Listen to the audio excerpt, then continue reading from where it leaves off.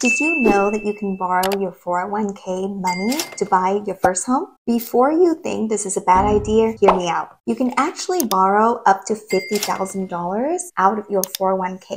And the process is really easy, but usually they would transfer it direct to your escrow if you're planning to buy a home with that money. Obviously, because you're taking out a loan from your 401k, you do have to pay it back. The way to pay it back is you set up a monthly payment from your pay to pay back to your 401k with a very small amount of interest rates. I'm actually speaking from experience because we borrowed $50,000 from my husband's 401k when we first bought a house, our first home. And the interest rates on that was 3.5%. And then every month we would make a payment of, I believe, about $400 toward 401k. Because 401k is for your retirement, so it's kind of like you're paying yourself